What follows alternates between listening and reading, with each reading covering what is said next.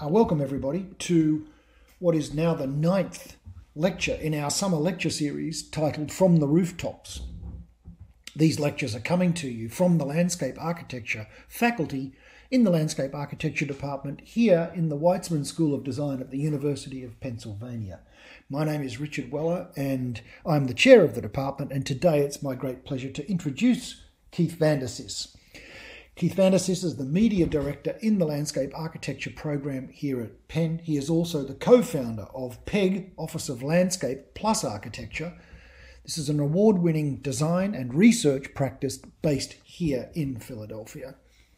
Using new media and fabrication technologies, PEG's work explores methods of systemic patterning to expand landscape's expressive agency in the shaping of the public realm. The firm has been published extensively and won numerous design awards. Most recently, PEG, as part of a University of Pennsylvania Stuart Weitzman School of Design team, in association with the San Francisco office of Bionic, was selected as one of 10 teams in the Rockefeller Foundation's Bay Area Resilient by Design project. Keith is co-author with Karen McCloskey of the book Dynamic Patterns, Visualizing Landscapes in a Digital Age. This was published by Routledge in 2017. This book situates the emerging expressions of pattern in landscape architecture and argues for their importance in the design process. Both he and McCloskey are guest editors of the issue of LA Plus, the interdisciplinary journal of landscape architecture produced here in the Weitzman School of Design, on the theme of simulation. They are also the guest editors of a second issue of LA Plus titled LA Plus Geo. Keith has an MA in Critical Studies in Architectural Culture from the University of California in Los Angeles. He also holds a Bachelor of Architecture from the University of Detroit. So please join me today in welcoming Keith to the digital lectern. Enjoy the lecture. Thanks for the introduction, Richard. Thanks to all of you, both current and prospective students who are joining me today in this virtual event. As Richard noted, my work with my partner Karen McCloskey over the last decade has been focused on the impacts and opportunities that digital media and computation brings to the discipline of landscape architecture. Some of this work has been developed through courses and special topic seminars and remote sensing and environmental simulation that I teach. As part of this interest, recently with Sean Burkholder, we also started the MLab, which is short for the Environmental Modeling Research Group, which is part of the Ian McHarg Center. We're gonna have a website up for that soon, so look forward to that. As part of this work, Karen and I have also pursued this line of inquiry through writing. Recent pieces of note include our book Dynamic Patterns, Visualizing Landscapes in a Digital Age. It's published in 2017. And we've also guest edited 2 LA Plus issues, the first being on the theme simulation, which was published in 2016, and then more currently, we're presently working on an issue thematic entitled Geo, and that'll be published later this fall. So I thought I'd use this opportunity to kind of flush out some preliminary thoughts around the remote sensing and simulation work that we've been doing recently. So I'm going to jump in and start the talk with these 2 images. On the left, I'll have the world's first underwater photograph taken by Luis Botana in 1900. And then the image on the right appeared short 10 years later in 1910, which is the first infrared photograph taken by Robert Williams Wood. Similar in their otherworldly beauty, what these early photographs elevate, for me at least, is an attention to the environment in which both are set. It may be hard to tease out the particulars in this reproduction of Wood's infrared photo, but when inspected closely, one starts to notice that the black sky in the background actually lightens as it approaches the horizon, the effect of which is caused by the increased scattering of light rays and atmospheric mass as it thickens near the Earth's horizon. You can spend time examining these images, and one's attention slowly moves from the intended feature to the focus to that of the image background or setting. And as such, as a kind of object of concern and study, one begins to understand that the environment is not a neutral container, but rather an active field where phenomena like the transmission of light, be it artificial, natural, visible, or invisible, is shaped by the physical properties of the milieu through which it moves. These two early optical marvels are characteristic of and instrumental to the sensing advancements developed later in the 20th century. Not only did these early moments of optical invention bring an expanded sensory field to humans' eyes and thereby open up new horizons of insight, they also helped, in part, to bring a particular form of the Earth into view. The environment, at least this particular form of it, came into focus as a recognizable object of concern, of study, of measurement, and management with the environmentalism of the United States, 60s and 70s in the United States. While it exerted influence conceptually in the fields of biology and ecology previously, it entered the mass imagination by way of global imagery, abetted by space technologies like those of satellites. The earliest picture of Earth, for instance, was captured on April 1st, 1960, when the U.S. Weather Bureau launched the TIROS-1 weather satellite into orbit. Fascinated by the possibilities of high-altitude photography, weather scientists hope to capture Earth's macro-scale weather patterns by assembling a mosaic of individual TIROS photographs. NASA was then able to produce a complete view of the Earth's diameter for the first time. TIROS was promptly followed by the first colored photographs of the whole Earth, named the Earthrise, December 25, 1968, and thereafter the Blue Marble, December 7, 1972. No one anticipated the impact of whole Earth imagery more presciently than Stuart Brand. Quote, "The image confirmed a widespread feeling of global fragility and seemed to promise the dawning of a new consciousness of human commonality and ecological embeddedness." End quote. For media theorist Marshall McLuhan, the moment after the first satellite, that being Sputnik 1, launched into space, quote, "The planet became programmable content and thus became an art form. Ecology was born and nature was obsolesced. The concept of planetary ecology came into play at once. Spaceship Earth was recognized as having not passengers but only crew." End quote.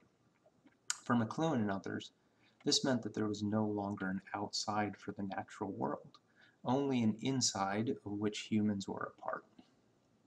In Earthrise, How Man First Saw the Earth, Robert Poole captures this point, quote, "The idea that the Earth as a finite system, which needed to be carefully managed, had been taking shape in a generation after the Second World War, in fields of thought as diverse as cybernetics, ecology, and geography, but it only really took off when the sight of the whole Earth gave humanity a picture to think with."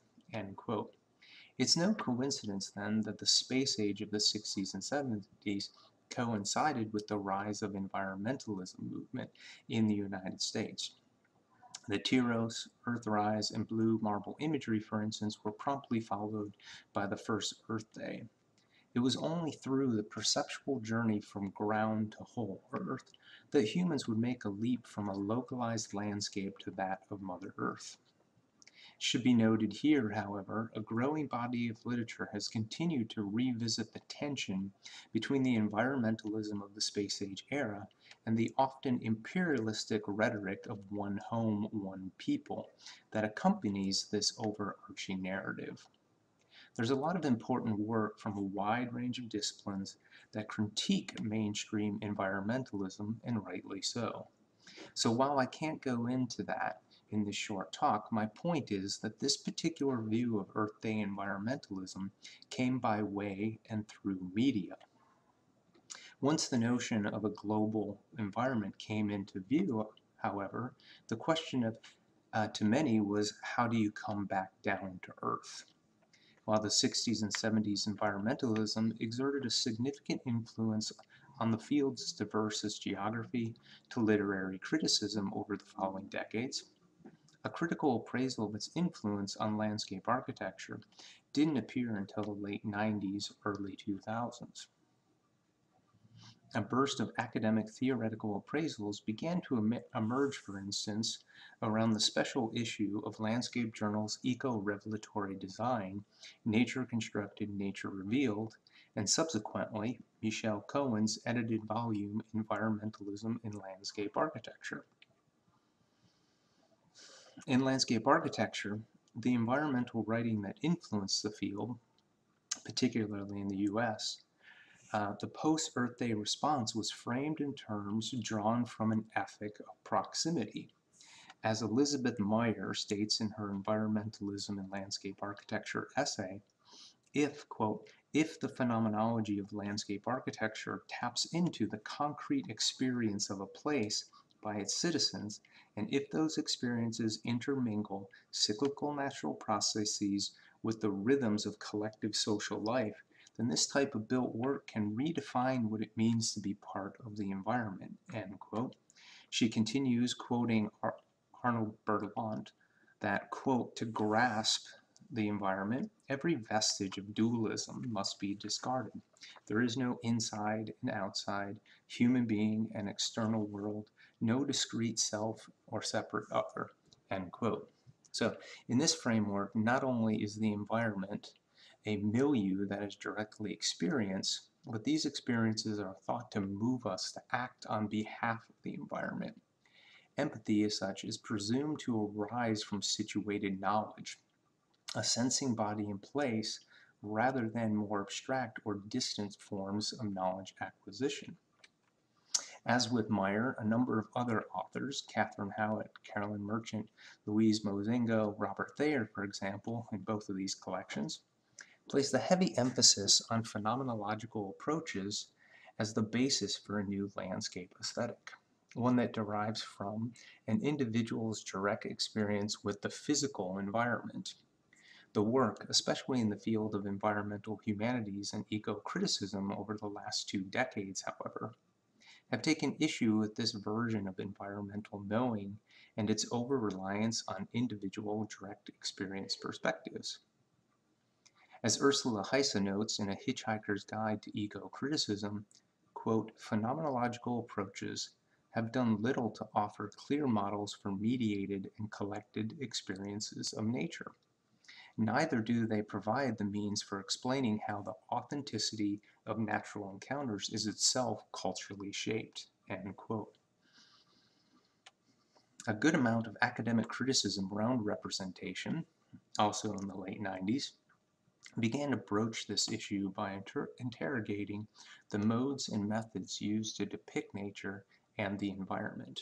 In particular, landscape architects' over-reliance on photographic pictorialism, for instance, privileged an anthropocentric view of nature as scenographic image, thereby rendering it as an object of control and thus distancing humans from nature.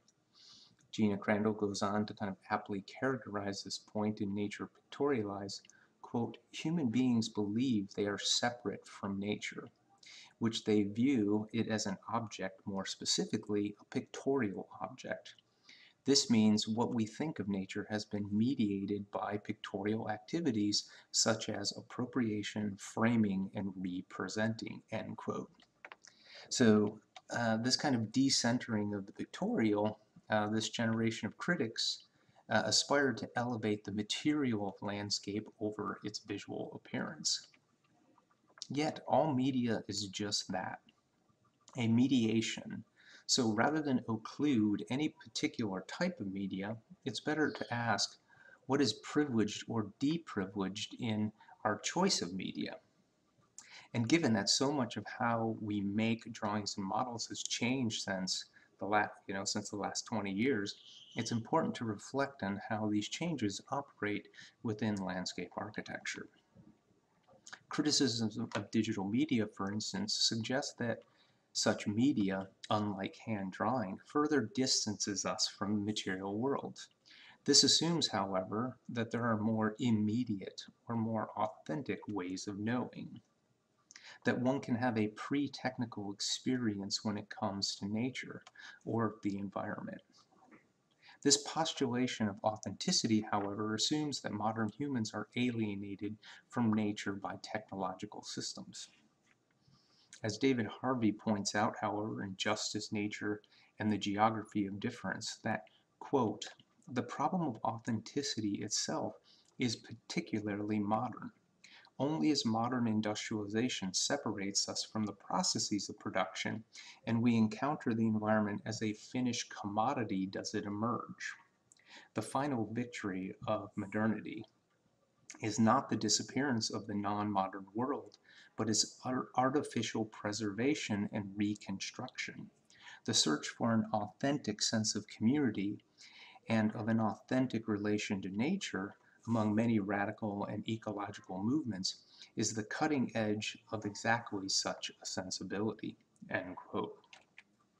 So understood in this way, as both derived from and resistant to modernity, may help landscape criticism develop modes of critique of the modern that are less dependent than they've been so far on a recourse to pre-modern or pre-technical forms of inhabitation and culture. Furthermore, as Jonathan Carreri so eloquently points out in Techniques of the Observer, quote, whether a subject's perception or vision actually changes is irrelevant, for they have no autonomous history. What changes are the plural forces and rules composing the field which perception occurs. There was, or never will be, a self-present beholder to whom a world is transparently evident, end quote. Following up on this sentiment, Signal, Image, and Architecture by John May echoes this point, albeit a bit more bluntly. Quote, Axiom 1, there are no pre-technical thoughts. Thought is always already mediated and never immediate, end quote. So be it language, writing, drawing, or other, our perception is mediated technologically. This in no way discounts the material reality of the environment and environmental degradation.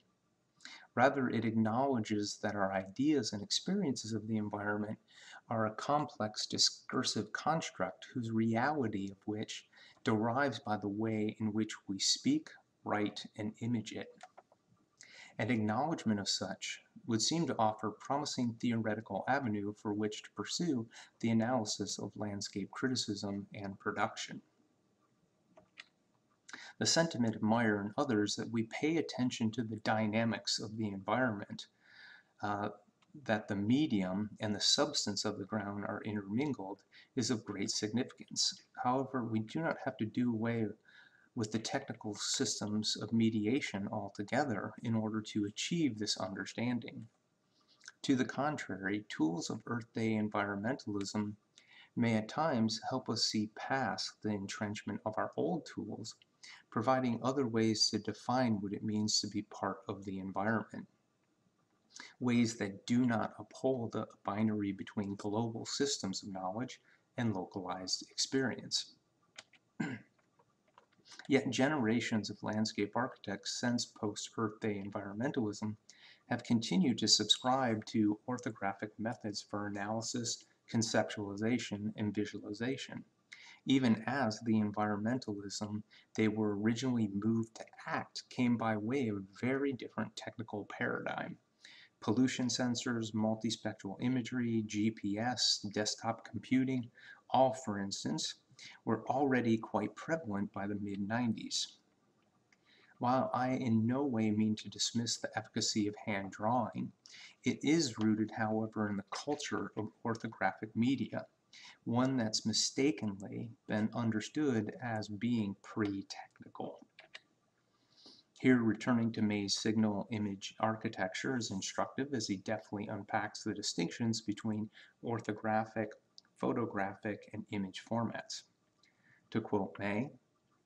Quote, drawings are a hand mechanical geometric storage format. Photographs are chemical or electronic storage. And images are statistical electrical storage formats. End quote. While the former is always a visual rule-based geometric system, typically aesthetically guided, the latter are now electrostatistical and thereby stored, calculated, and managed through various algorithms. You could think or say that these are processed rather than produced. So more importantly, drawing is always restricted to a local presence, limited by a human agent's physical and visual domain, and therefore only coincidentally geographic. While electrostatistical processing entails telemetric transmission of geolocated data, and is therefore inherently geographic and only coincidentally local. So sketching on a tablet, snapping a picture with your phone, or even the simplest of photo editing and illustrating tasks all entail, at the very least, geolocated timestamping of algorithmic processes. These two modes, drawing and processing, also record and structure time in radically different fashions. Orthography operates diachronically, with each mark having a beginning, middle, and end, while processing entails the synchronic real-time processing of calculable functions. Given the ubiquity of telemetric processes today and engagement in the field activities, as have been touted by others as the basis to d-distance, might rather arise from the benefits and opportunities of calibrating the synchronic real-time of calculable processes with a diachronic historical time of the physical environment. This would serve as a grounding to test or evaluate the productive efficacy of an informational model or mode with that of the material. What May's forensic account of post-60s media highlights, importantly, is that the information we work with since that period is inextricably post-orthographic.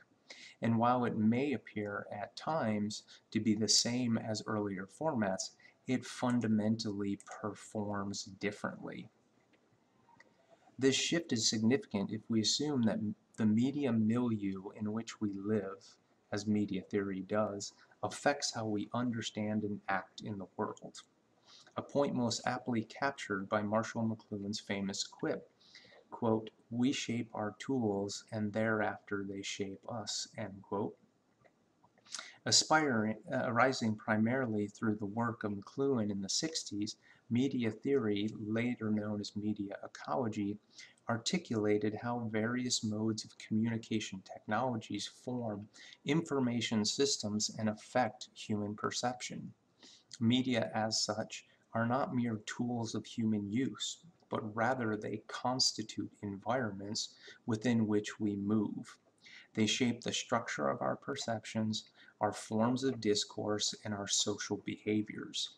Media, then, don't just transmit and transport information, they also transform. Here a point from Neil Postman's Technopoly, first published in 1993, later updated in 2011. It makes a useful point. Quote, "Technological change is neither additive nor subtractive. It is ecological. I mean ecological in the same sense as the word is used by environmental scientists. One significant change generates total change. If one removes the caterpillars from a given habitat, you are not left with the same environment minus caterpillars. This is how the ecology of media works as well. New technologies alter the structure of our interests, the things we think about. They alter the character of our symbols, the things we think with, and they alter the nature of community, the arena in which thoughts develop and are played out." End quote. If then we accept media as co-constitutive to our understanding and operating in, within, or through an environment, then the nature of a message is fundamentally transformed as it's translated through a medium. Rather than representing a condition, it is rather presented anew. This in no way discounts a material reality, but rather acknowledges the mutually constructive act of any medium. An outer essence of the environment, say as an ontological given, is thus impossible to capture and convey by any medium.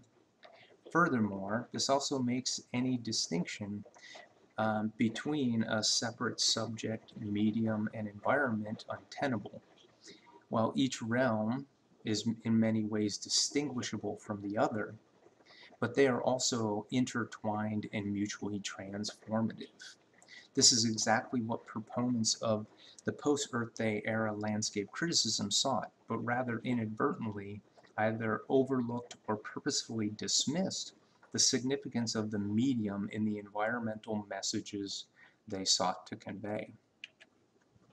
While this may all seem rather technologically deterministic, the framing of media ecologically puts the emphasis on the interconnected relationships among various media with their specific material and, importantly, social environments within which they operate.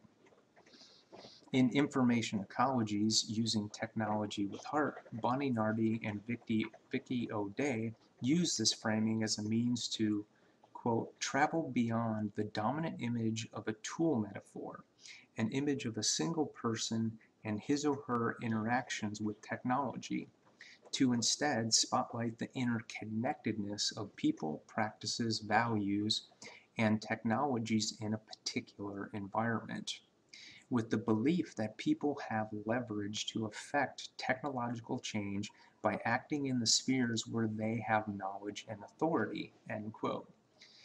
They call this their own information ecologies. I find this sentiment both refreshing and inspiring. We often focus our attention on a particular technology, computers, phones, networks, and the like, but it's in the spaces between and through these things that are critical and often where the most transformative things happen. The spaces and technologies are, of course, diverse in their type and use, and particular to any given domain of application.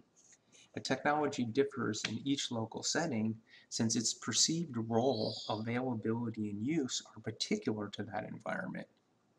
But it also pertains to people. The social and technical aspects of an environment co-evolve as people learn, adapt, and create new rhythms and patterns of use. Rather than blissfully promoting or simply dismissing technology, Nardi and O'Day believe that individuals can have an active role, a unique and valuable local perspective in how technology can be transformed productively for human use and creativity.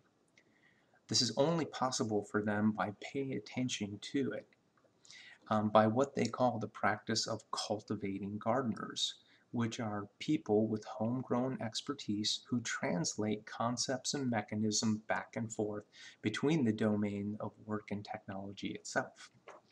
Gardeners are, for Nardi and O'Day, quote, insiders, hobbyists and professionals in whatever domain, working intensively with both tools and people to translate tools and techniques across groups, assisting collaborators and coworkers, thereby enriching the practice of the collective. Gardeners play a valuable role in their ecologies, emphasizing the importance of diverse contributions and local connections among people and their tools and practices, end quote. This all seems like a productive positioning for our field. We work frequently as intermediaries among the informational, material, and social realms, but at scales that far exceed any one constituency, agency, or political geography. Yet there's a strong sense of locality in gardening practices. Others have recently advocated for landscape architects to re-engage the local by getting their hands dirty through gardening practices. That's surely one way to engage, but not the only one. While I agree with the hands on the tool aspiration, we should not repeat or return, however, to a similar proximal ethic of post-Earth Day phenomenological criticism which eschewed mediation. Our most critical habitats and biomes, for instance, are frequently subject to macroclimatic fluctuations that far exceed our in-person, on-the-ground comprehension, either temporally or dimensionally. Whether we acknowledge or engage it or not, we typically come to understand the local effects of global influences meaningfully through media. For landscape architects and others, environmental data frequently forms the basis for how we analyze and understand a region's biophysical patterns and trends. Yet we mostly lack hands-on-the-tool proximity to the practices of data collection, delineation, and classification as defined by the cultures and protocols of its originating institutions, industries, and individuals. This form of distancing, I'd say, is particularly fraught, given that these information ecologies typically play a significant role in determining how and where we engage locally. Take the U.S. Fish and Wildlife's National Wetland Inventory as an example. The NWI is the single most important environmental data set in the country. It's critical to environmental policy actions, federal, state, county, and local project permitting, and constitutes an important feature in any storm surge and sea level model. Yet despite years of federal and state and local regulations to protect wetlands, the U.S. has lost well over 360,000 acres in just 5 short years between 2004 and 2009. That's the last data by FWS published in 2011. The loss is primarily attributed to the development and increased storm and sea level rise. To retard further loss and degradation, Fish and Wildlife Services points to the urgent need for more accurate geospatial data. So even though many areas in the inventory haven't been updated since the 70s, and more alarmingly, the average age of the data set is more than 30 years old. Environmental regulation and policy decisions are thus often based on outdated conditions that no longer exist. Given past and present trends of wetland loss, this frequently leads to a vast overestimation of a region's overall ecological diversity and resiliency. Fish and Wildlife Services, however, hasn't collected its own wetland data since the completion of the inventory in the 80s. While Fish and Wildlife Services is still in the business of creating wetland maps, its scope has narrowed significantly, with the defunding of federal environmental research and oversight since the 80s. Federal organizations like Fish and Wildlife Services have been reduced to coordinating and management roles. Any assessment or updates that do happen are now left to third-party contractors who are primarily funded through state and local initiatives. What few areas are updated are also now almost exclusively done by way of modern high-resolution satellite imagery. Yet, per Fish and Wildlife Services wetland mapping guidelines, remote detection methods are as much technological savvy as they are sleuthing skills of a well-trained eye. A database of this magnitude and importance in need of frequent updates can only retain a usable level of accuracy with advanced remote imaging and analysis abetted by a large and diverse community of knowledgeable stewards, like those of a well-trained landscape community potentially. We very much depend on good data like this as a discipline. The U.S., however, is only one of 2 countries across the globe where spatial data is free and publicly available. In Canada, as a comparison, users have to pay for data access. We often assume unfoundedly that the accuracy and availability of such critical environmental data will remain freely available in perpetuity. This wasn't always the case, however. When geospatial practices arose in the 60s and 70s, and also well into the 80s, basic data of natural systems that form the basis of ecological assessments didn't exist.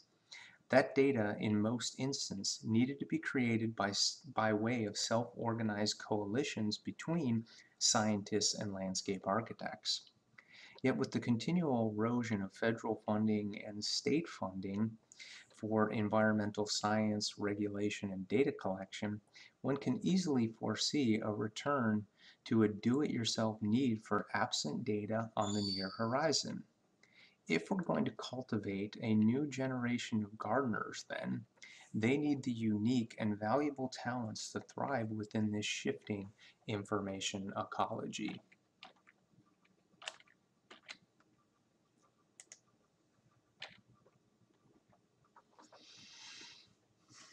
These ideas have guided our work and writing over the past couple of years.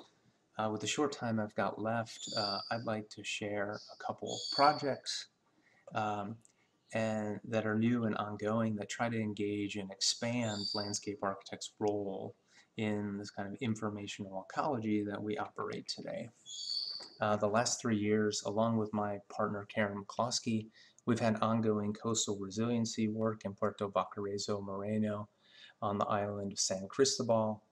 Puerto Bacarrezo Moreno and Santa Cruz are the two most populous towns in the archipelago. You may not know this, but 97% of the land in the Galapagos is protected from development. Immigration from the mainland of Ecuador has been curbed, but the population continues to rise. At recent growth rates, approximately about 6% a year, San Cristobal is going to potentially fill out its urban boundary in shortly as 15 to 20 years. So to start to address the risks and opportunities related to the town's water, our team began by mapping and analyzing the town's existing topography, ravines, watersheds, and water quality issues, which are all critical for managing, for instance, rain flow from the highlands. There really isn't a history of planning in the region, and the kind of absence of organized planning, Puerto Bacarrezo Moreno, the open spaces are disappearing quickly. And this is happening without regard to topography. There's a kind of piecemeal development that's going to only exacerbate town flooding and put more people in harm's way. And in particular, the ravines are abused and kind of overlooked social and ecological resource. So that was one of our agendas, is how we could recast the ravines as a new vital resource ecologically and socially. Given that the Galapagos Islands is one of the most significant kind of scientifically studied sites in the world, it lacks some basic data like water elevation. The tide gauges, for instance, lack a unified vertical datum. They're only benchmarked locally. So you can't actually determine the height of the water relative to land. So to get this data, we reached out to INOCAR. That's the kind of Ecuadorian equivalent to our NOAA, to get that data. Their response was surprising. Rather than providing the data, they asked for our assistance in collecting it. This data is essential, especially in the context of conditions like population growth, resiliency, and these kind of conservation efforts that are needed to protect the natural resources across the archipelago. Shockingly, this kind of lack of critical information, however, isn't uncommon or isolated to the Galapagos. Looking at the regions in dashed lines, there's a large number of countries that lack a unified vertical datum. And a lot of these regions, like the Galapagos, are highly vulnerable to tsunamis, and they also house kind of high concentrations of dense, vulnerable coastal populations. So we took a trip down there last summer, in which we collected approximately 24 hectares of centimeter level survey data along the town's shoreline, and also benchmarked the tidal gauge. Our team used off-the-shelf UAVs and GPS GNS site survey equipment to record the aerial survey information, both the shoreline, the ravines, and the tide gauge. So the result is we get a high accuracy data set, Here it's coded by elevation. This data set is geographically registered to a global coordinate system, a World Global Coordinate System of 1984. So now any future elevation measurements can be compared to these georeference points. We can also take that data set and classify it materially, distinguishing between ground, buildings, and vegetation. So here's an animation of the completed model. We delivered that model to InnoCar late last year. And so in the coming year, when we can travel again, hopefully, we'll be returning to the Galapagos to survey the remaining 3 tidal gauges across the archipelago. The present elevation data is presently calculated through satellite imagery, really common. This method, while imperative for estimating sea level rise, can be highly inaccurate. So when we take that data set and correct it with our high accuracy elevation data, you can see here by a comparison of the upper and lower that the future flood threats are much higher than previously understood. The next project comes from a seminar I co-taught last fall. One of the co-instructors is Sean Burkholder. And we're going to be teaching that again since it's ongoing research. This seminar and the work with the Wetlands Institute really grew out of our remote sensing work and Sean's ongoing collaborations with them down in the Living Lab in New Jersey. The Wetland Institute's Living Lab has an important, been an important locus. It's a field site for collecting and communicating the value and vulnerability of coastal wetlands. This twin mission presented a unique opportunity for us and our students. We got to kind of test the capacities of multispectral remote sensing to capture and convey wetland changes. As noted earlier, our coastlines are changing quickly. The fluctuating nature of coastal wetlands makes them hard to access and monitor, whether using field surveying or aerial photography. Yet to make informed decisions about these coastal ecosystems, management authorities, nonprofits, and residents need to understand what's at stake in the changes afoot. This is where UAVs hold promise. This kind of low cost and open source surveying and sensing equipment have become widely available now. The kind of chance to expand the sensing community with a broader citizenry to augment data gaps in areas where they work and live. I think the kind of profound difference today isn't necessarily the quantity and quality of the sensing equipment and the data, but those who have access to it. There's a kind of democratizing effect to citizen-led sensing practices. Standard commercially available UAVs, however, lack the precision geolocation to accurately survey these regions. The drones need some form of enhancement via, say, real-time kinematic positioning to achieve that precision of kind of survey-grade data. For us, this was overcome with the use of in-field survey equipment. This in-field sensing links the local observations to the kind of whole Earth technologies that are indicative of large-scale environmental data sets and models. To prepare our students, the seminar included in-class demos, lectures, and field collection trips. Here's some action shots of instructors and students taking part in those activities. Wetland composition and coverage are difficult to understand and access, however, without the aid of multispectral imagery. This allows us to capture the invisible properties and processes of plant communities by recording their unique spectral signatures. And the unique spectral signatures are given off by both organic and inorganic materials as they reflect and absorb light. So for instance, wetland grasses like seashore saltgrass, smooth cordgrass, and salt meadow cordgrass all have slightly differing spectral properties. Even with a kind of small sample, we can use the multispectral data to train the computer to identify and locate specific plants or material types. In our case, we first field identified and documented wetland patches throughout the site. Each species patch was then located and marked in our multispectral set to create a series of training samples. These training samples were then fed into machine learning algorithms so that could then automatically locate and classify the remainder of similar pixels throughout the image. This classification process is dependent upon the accuracy and quality of the remotely sensed imagery, however. Wetland plants are highly sensitive to any alteration in kind of tidal elevation. Satellite imagery, at least that which is publicly available, is usually too coarse to detect the patterns of change that are consequential to plant health and loss. So here's an example of high-resolution 3D survey data set as part of the Wetland Institute collection.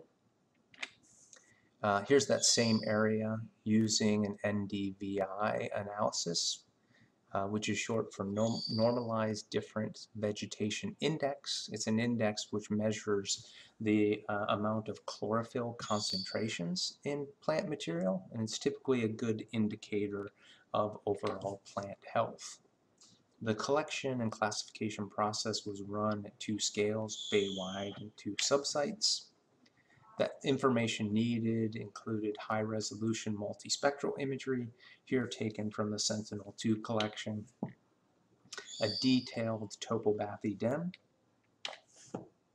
and then after running the classification process, we get a resulting material classification and distribution, which can then be used for running sea level rise simulation using NOAA's SLAM modeling, which the acronym stands for Sea Level Affecting Marsh Modeling.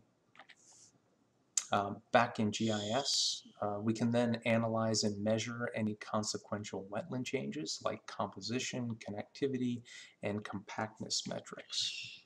So here's an example of one of our student research group's agenda and process. This group, for instance, focused on wetland nesting habitats for key wading bird species along the region's coastal zone. As a result of the analysis, the students were able to measure and evaluate the changes in the wetland patches for these key bird species over a 50-year horizon. So I'll conclude with this parting thought. It is incongruous that when it comes to design methods that pertain to natural materials and processes, landscape architects have adopted the knowledge provided to us by others who use remote sensing and computation for understanding processes, namely scientists and engineers, without considering how they might change our practices. Rather than assume that the virtual form is immaterial, we should instead, as Catherine Yusof argues, quote, become more precisely attuned to its forms of materiality.